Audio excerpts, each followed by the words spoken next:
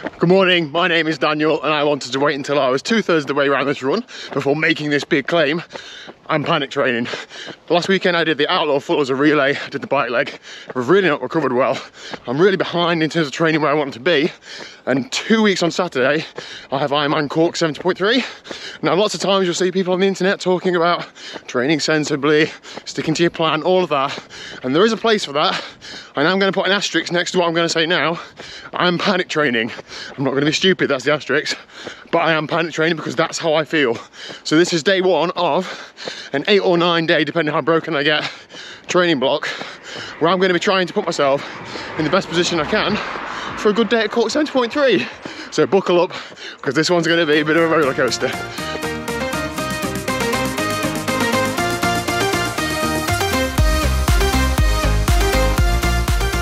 Whoa, it is red hot. Run done and dusted. That was just a steady run, 5 and a bit miles, 44.5 minutes, 8.5 minute miling. In my defense, there is a big hill on the route that I've run around. Right, where am I at to give some context in my year and then in my training week this week? So in my year, I've had a pretty good year. I had a broken big toe in January. Other than that, I've been fairly consistent. I've done quite a bit of racing though, quite a lot of bike racing, done 2 middle distance tries, so 70.3s and challenge Roth, as well as a fair few other things. So it's the racing more than anything that has broken up my training, particularly over the last couple of weeks. So I'm not actually in a bad place fitness wise. I'm just not where I want to be, but I think if we're athletes, we always feel like that, don't we? So maybe that's just it. Anyway, so I'm feeling pretty fit, so I feel able to press on and do this sort of panic training block. I wouldn't be doing this if I had an extended period off, and I've thought quite hard about how to pitch today's video, because I never normally say the words panic training. I don't mean them. I always say, you know, I'm going to do quite a lot of training, I'm just not going to miss any sessions, but in my head I am panicking, so I'm just going to be open and say I'm panicking. So what are the next 8 or 9 days going to look like? So this week is the week after I did the Outlaw Full relay. It is Friday morning. I've done this week so far 2 swims, 2 runs and 1 ride, just an hour ride. So 3 or 4 hours of training. Now that's okay. That's a pretty okay week, but it's not enough for me to be making significant steps forward in my fitness, and it's definitely below what I would normally be doing. So I'm feeling quite fresh this morning now I've recovered, and that's going to give me the encouragement to crack on now. So first session of the day is that. What's coming the rest of the day? I'll see you at lunchtime for a swim, because I'm going to cram in this 3rd swim of the week. See you there. Alright, so I'm actually working today, just working from home, so it's easier for me to fit training around. I have just been for a lunchtime swim. I swam 1.6k in total. I did 1.5k straight off, pull and paddles, just trying to get swole, and then 100 just pull, just so I could get that feel for the water. I'm trying to have a plan for every session. Yes, it's not super scientifically thought through, but just go into a session with a plan so that it happens, so that I feel like there's some sort of meaning behind it. And the plan for that session was to work on strength. Sure, I might have got a better job done if I'd have done some intervals, but time crunched. I'm just going to swim for half an hour. That takes half an hour, it doesn't take 45 minutes with recoveries. However, although I'm panic training, although I'm getting a massive training block in this next week, I'm going to have to pause it, I'm afraid, right now, because we, Liz, have got a massive announcement, haven't we? Yeah. What on earth has happened today? I've upgraded my air fryer. Oh my God. It was late arriving. But actually, it was about 40 minutes late arriving. Yeah. And I now have a new Ninja double draw. Wow. I mean, the possibilities are endless, aren't they?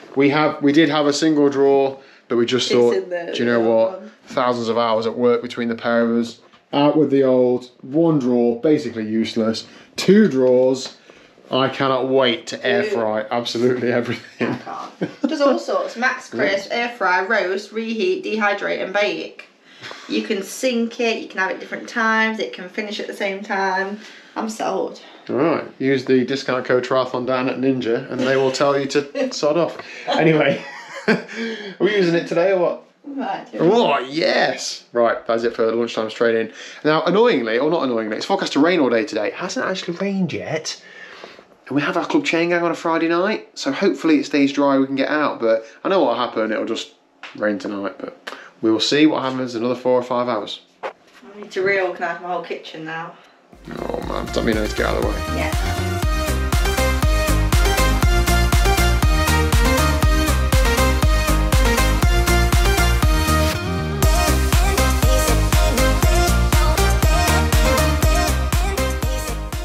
Okay then, evening ride time.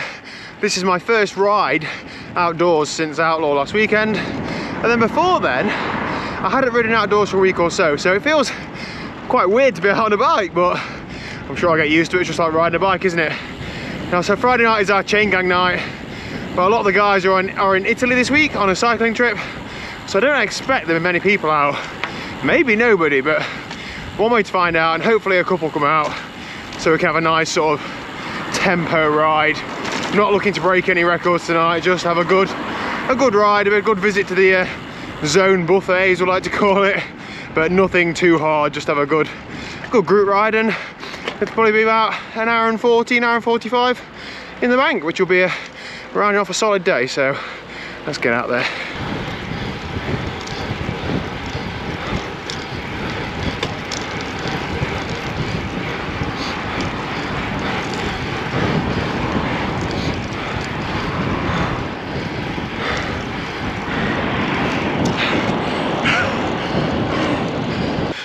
Somebody commented, Dean, on one of my videos from this ride a couple weeks ago, saying, how am I ever going to be chain gang world champion if I don't try and sprint? Which is true, but I tried then and I still couldn't come by you, even though you were on the front. So I think my best chance is Dean not coming out. When are you going on holiday? Soon.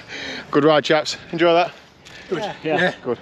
We kept it together for the most part, didn't we? Only really split up to right at the end. I think it's a real good ride. Everybody gets a good workout, don't they? Yeah, just ill at the end, didn't they? Yeah, yeah. Of course, yeah, I thought that's the plan, isn't it? Well, Steve. Well, mate. That was exactly what I needed, and hopefully the guys had a good ride as well. There were 7 or 8 of us out, so not a huge group, but a lot better than just me on my own. And we kept it together as a good group. Slow is smooth and smooth is fast, according to Norcal Cycling. And genuinely, we were moving pretty well, even though we were keeping it quite controlled. We pressed on towards the end and had a strong finish, but as I said earlier, I've got to be involved in these sprint finishes, haven't I? So although I didn't win the chain gang tonight, I had a good ride. In the last 5 minutes, I averaged 398 watts as an average, not a normalised. The normalised was probably north of 400. So that is a good little effort and that good bit of confidence. I didn't want to go full gas and ruin the weekend because this is day 1 of me training with a sense of urgency, but day 1's gone well, I'm feeling good. What I'm also doing is, other than when I'm training, I use a lot of Garmin devices and I don't really use my watch outside of training, but I'm going to wear it now for the next, hopefully, week or 10 days or so, and just see how the things like the body battery and the things like the training readiness and all those scores and the sleep tracking and all that HRV, what they say, because I don't really look at anything like that, and I might not use it for the next week or 10 days or so, but I think having that data could be helpful. So that is what I'm going to do. So I'm going to go put my watch on now, because I assume when I'm training, the Garmin thing is picking up everything from me and from sensors, so I don't need to wear it. Hopefully. And then that will pick it up from Garmin Connect, surely.